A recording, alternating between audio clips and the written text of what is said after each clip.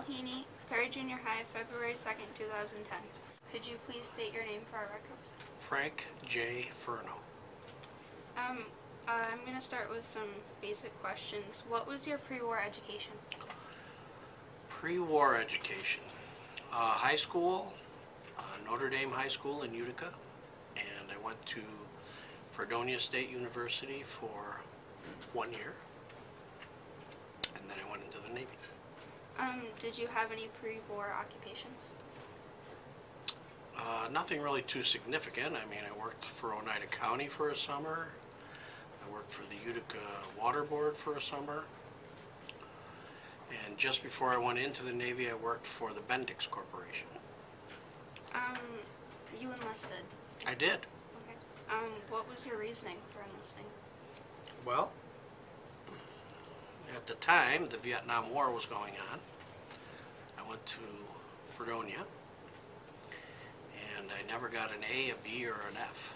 I got all C's and D's, which means my GPA was about 1.77, as I recall. And there was talk of starting up a lottery. And I was pretty directionless, to be frank. And I thought, well, if I'm going to be called up in the lottery as a possibility, then I maybe would be better off if I just joined up, because then I could maybe learn some kind of a skill or something. So I decided to enlist in the Navy.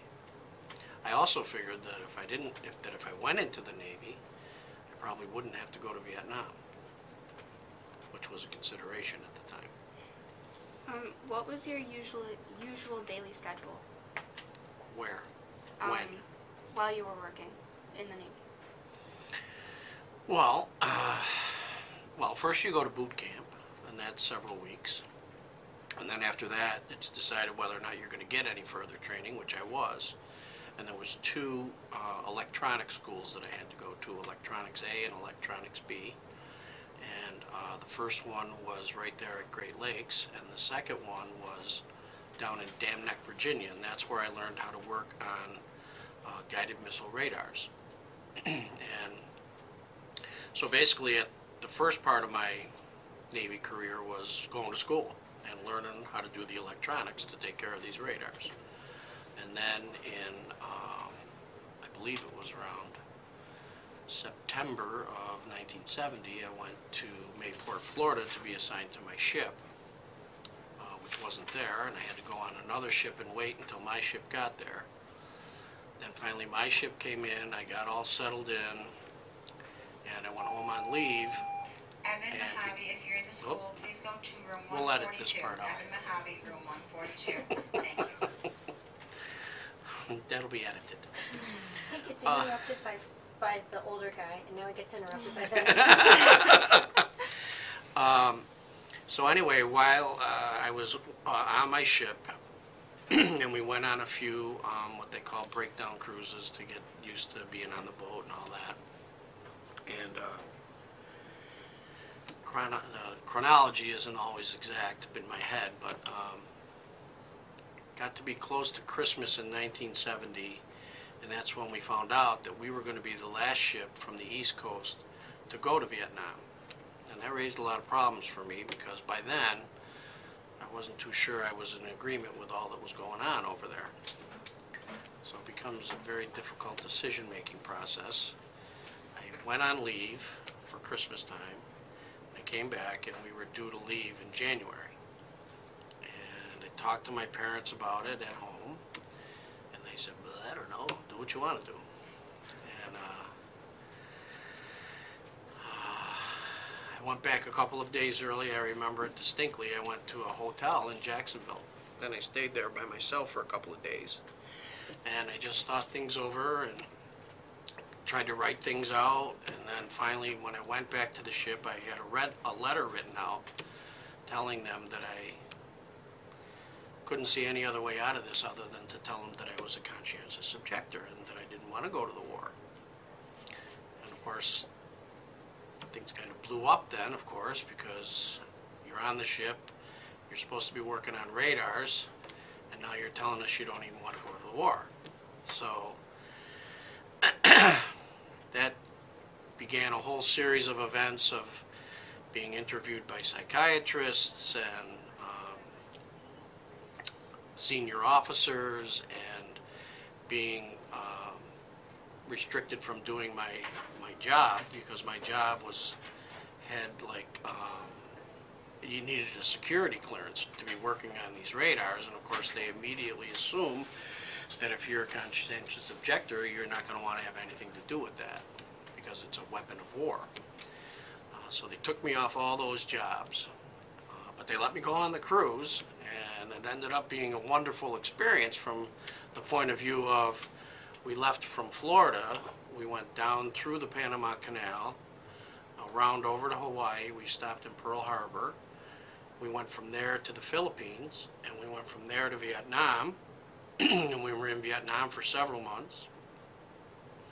And all this while, my case was quote-unquote pending, and we also had stops when we went to have ship repair and refueling and resupplying. We went to Japan for that, so I got to see Japan, and then on the way back, we went down through Singapore and Hong Kong, and we went through back through the Indian Ocean, so we went to the Seychelle Islands.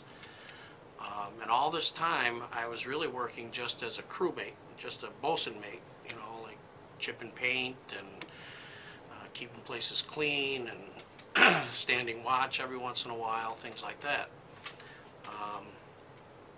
So then came back, we went down around the Cape of Good Horn, down around the bottom of Africa. We went to Rio.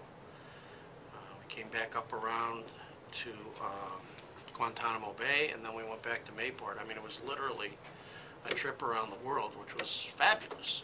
You know, you can't beat that. I mean, in retrospect, it was wonderful. And they still hadn't made any decision about what they wanted to do with me. And then a few months later, one of the officers on the ship, a commander, told me that they had decided to discharge me, and to discharge me honorably, which was a thrill to me, because you know, it was very conflicting, because I love my country. I think that everybody should serve their country. I thought that at the time, but you know, people were. It was a very upsetting time, a very confusing time. I did what I thought I had to do without. I mean, I had opportunities. I actually spoke with people who wanted me to go to Canada. Wanted me to go AWOL, and you know, I just couldn't do that. I mean, it put me in a very bad position in a way, because you know, the people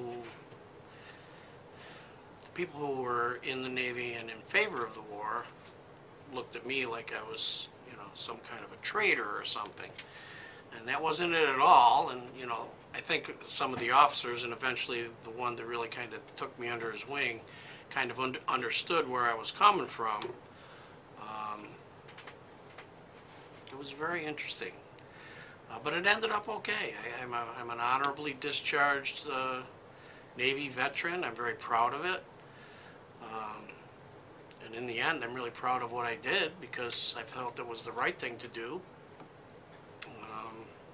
So I never really worked on radars too much, but I was trained to do it. I don't know, what else can I tell you? It was quite an amazing experience. I read that you enjoyed becoming a shellback. Could you? Shellback is when you're on ship, and your ship is going around the world, and you cross the international date line, you become a shellback. And there's a big ceremony, and it's a lot of hazing. It's a lot like, almost like some kind of fraternity hazing, where you have to crawl around the ship, and you have to kiss the belly of the sea god. You know, somebody sits up there like Neptunus Rex, and he's got the trident, and you get to do silly things, and then you get a big certificate, which I was going to bring today, but I couldn't find it. But I got a certificate for going over the international date line. And you also get a certificate, it's called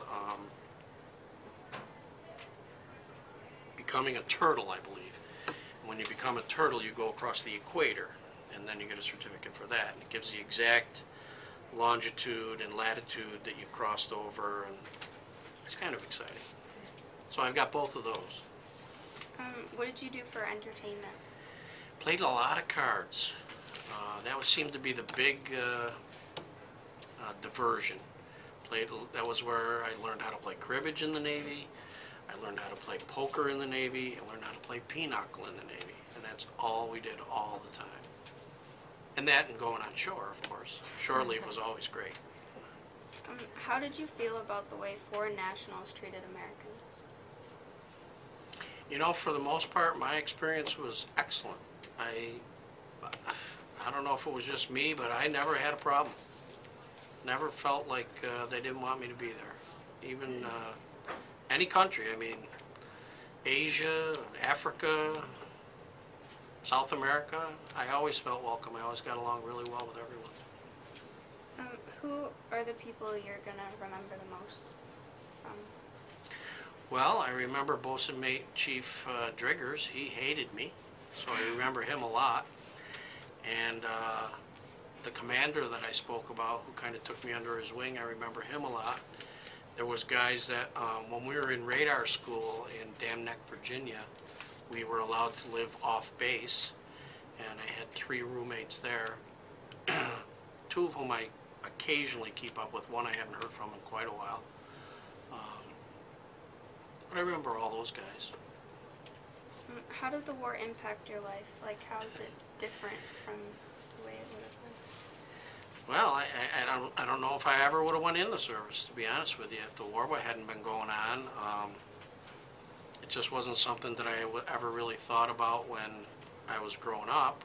I mean, it was never... my father had been in the Army, but it wasn't like we were a military family or anything like that. It just, all of a sudden, it became an option. And I knew one thing, that I didn't want to be on the ground in Vietnam, so I thought, well, this is the way to go. It satisfies my obligation. I can be true to my country and loyal to my country, but I won't have to get killed, was the way I thought. And from there, I mean, when I got out, I think you grow up a lot, and, you know, taught me how to just take charge of my own life. I got a job. I eventually went back to school. I kind of did the circuitous route of school, too. I went into the Navy, I came out, I went back to school. I did really well. And when I got out of school, I knocked around for a little more while, and then I went back to law school. So eventually, I got to be a lawyer, and, you know, I'm really happy with that. I've been a lawyer for 20 years now. So. What else? Ready for some more questions from us? Sure. Okay, my question that I have is, when you went around the world, basically, and you went to all the different ports, what did the military do in those ports? Like, what was the purpose, I guess, of going to all those places, since we were active in Vietnam? Why did you hit all those other places? Well, most times it was to refuel and to get supplies and pick up mail and things like that. When we went to Japan, I think we had some actual things that needed to be repaired or updated, so we were there for a couple of weeks. But usually it was also to get you off the ship. I mean, you get a little stir crazy on a 427-foot boat with, you know, a few hundred guys that are a few weeks you want to get off. So, you know, it was I think it was like maybe almost 2 weeks to get from Mayport over to Hawaii. So then you're ready, you know, you go off. You know, mostly that's sightseeing and drinking, mostly. Okay. You know. Was 2 weeks the longest you were at sea for continuing? No, we were at sea when we were doing carrier escort off Vietnam. And what that is basically is where you tail around and behind the aircraft carrier that's going up and down the Gulf of Tonkin. We were out there, that's called being on the line. We were on the line for something like 44 days or something like that. It was a long time. Yeah. And, you know, we were there right in the middle of summer, so a lot of days were 100 degrees or more. And it gets uncomfortable. You're ready to get off ship then. So yeah. Did you have any other shipmates that were conscientious objectors as well? Not that I know of. Okay. No, not on my boat. There was there was a guy I remember who got off the boat because he sequestered himself in a compartment with a gun. Said that he was going to kill himself. And there was maybe one or two other guys that kind of went AWOL, but I think they were just nutty. I don't think they did it for any particular reason other than they just didn't come back for a while. No, there was no other conscientious. Okay. There was guys that I talked with about it, and like I say, when I was in Mayport and we found out that we were going to go there, and I kind of made it known to a couple of friends that I was handed in this letter, and that's when they hooked me up with people that they knew that were counseling guys on going to Canada and real anti-war guys. Was there any? I mean, were there any guys that gave you any animosity about that or treated you Chief differently? Boatswain mate Driggers. Okay, so he was the one. He was the big one. Okay. Yeah. And there was others, Mm-hmm. but most of them were just as long as you're doing what you're doing, we're not going to bother you. It was weird. I was kind of ostracized for a while. Yeah. I was thinking that would set you apart from other people, and they would not necessarily trust you, or There was a period of that. Yeah. Yeah, You must especially have felt very alone. when they first made the decision and they decided that I couldn't be a fire control technician, which is what the job is called.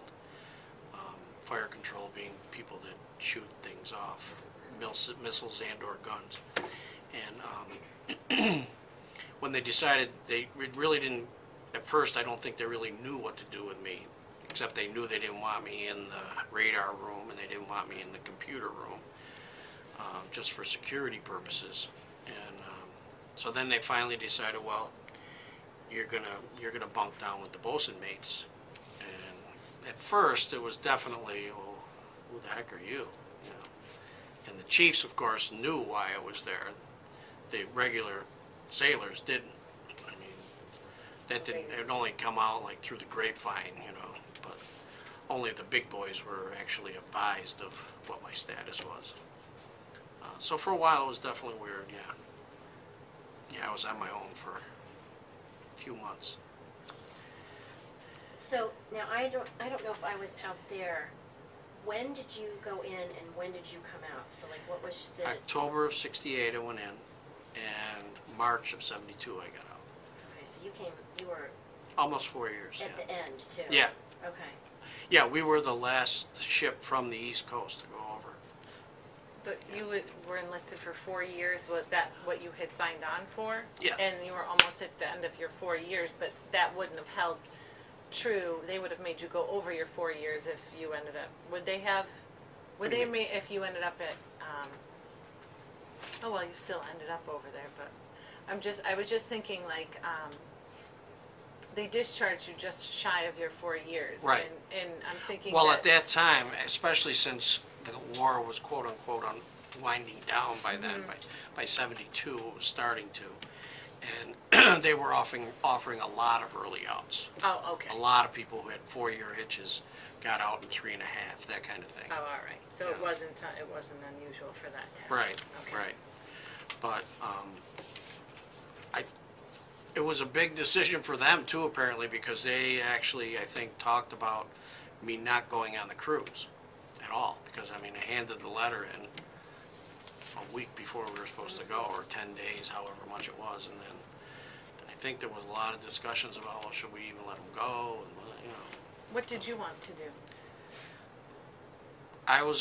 if the decision was that I had to go, I was going to go. Right. I wasn't gonna not obey my country. Let's put it that way. If they said you're gonna go, I went. But then they said, but you're not gonna do anything that involves anything with security or shooting the missiles or anything like that. I said, well, okay. So That was punishment enough, I guess. Because I had all that training. Right. I'm sure they weren't too happy about that. Would you It have cost to train me. Yeah, and would you have preferred that they had let you just avoid the cruise? I mean, at that time, looking back now, it doesn't seem, you said it was a nice little, but would you have preferred to have stayed on, At that time, I think I would have preferred Yeah. not to go. not Yes. to go at all? Right. Yeah, that would be fair to say.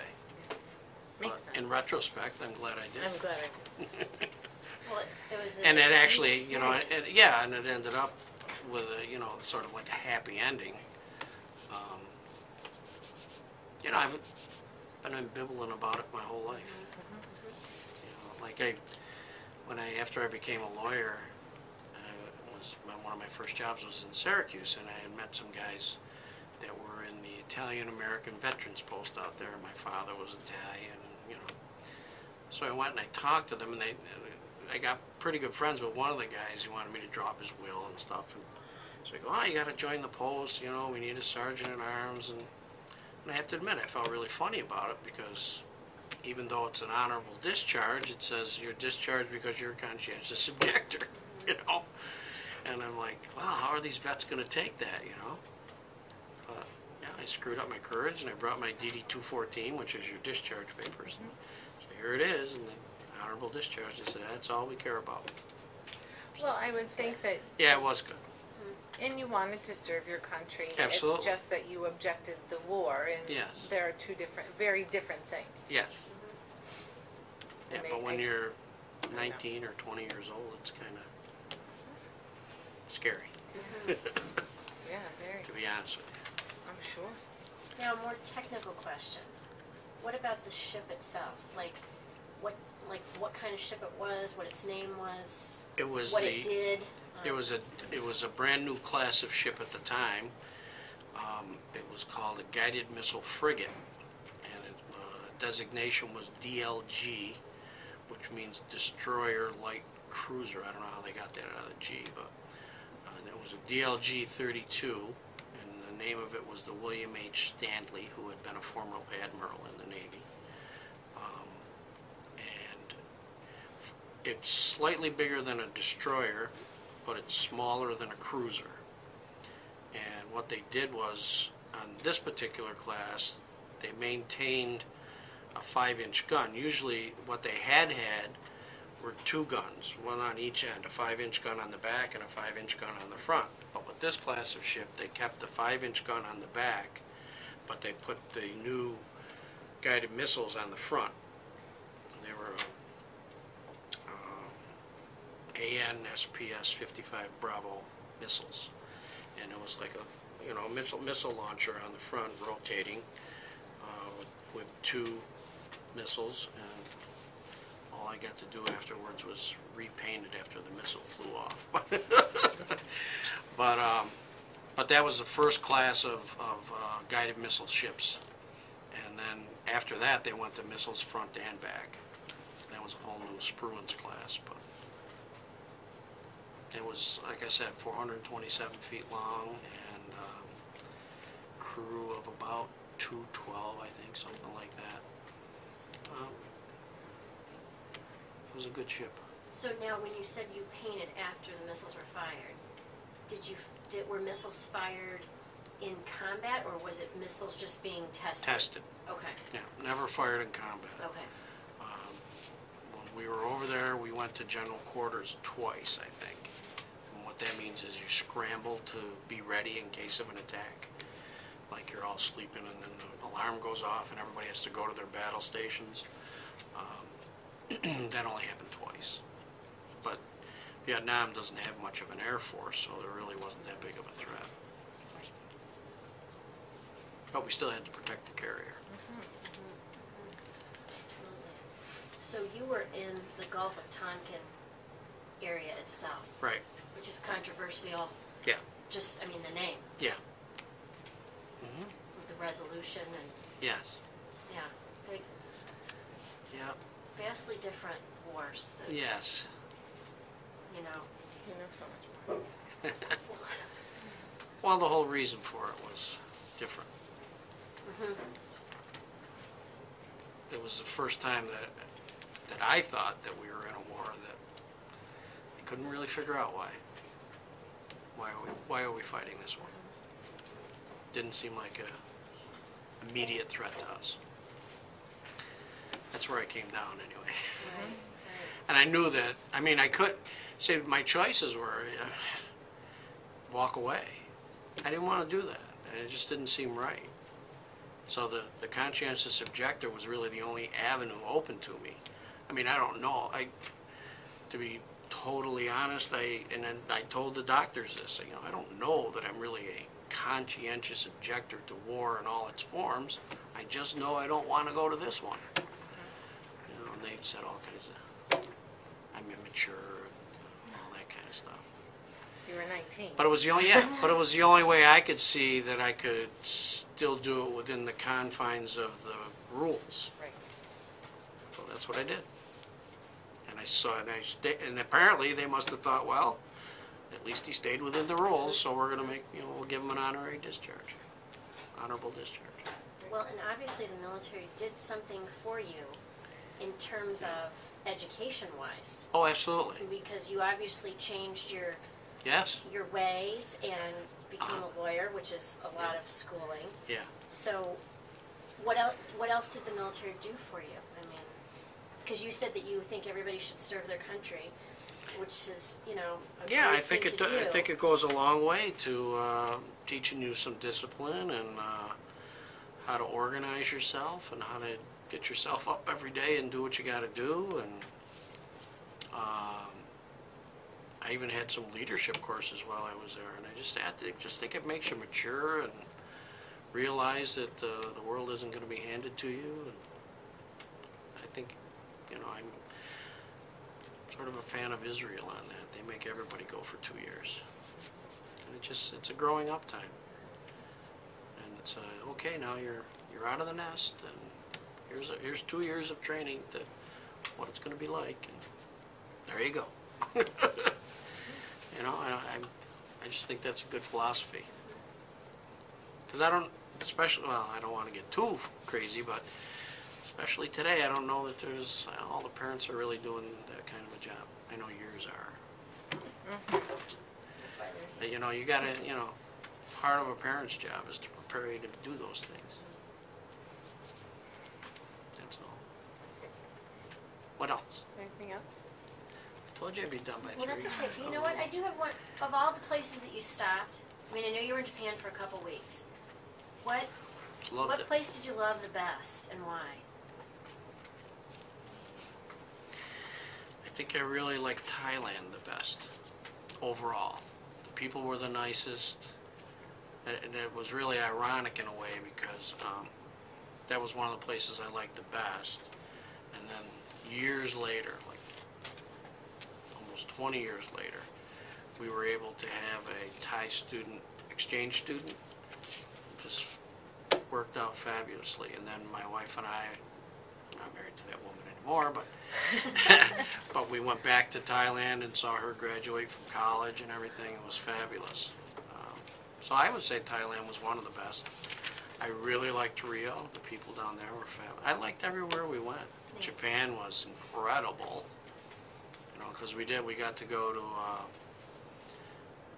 2 cities there. We went to Tokyo and Sasebo, and we went to see all kinds of Buddhist places and Shinto places. I mean, you just couldn't beat the experience. I got pictures. I should have brought my pictures. Well, you can I'm bring putting an album together. When I get it all together, I finally, after all these years, Yeah. I've got an album. I'm going to put all the pictures in. It'll be great. Well, here's a deadline for you. Okay. We have our luncheon Oh, end of May. Oh, that's right. I get invited to that, right? Yeah. Yeah. Are you done, Mrs. Reed? I think I'm done. Was there anything we missed? Um, I was sitting here. I think we're done. I mean, did you shut it off already, honey? No. Okay. Okay.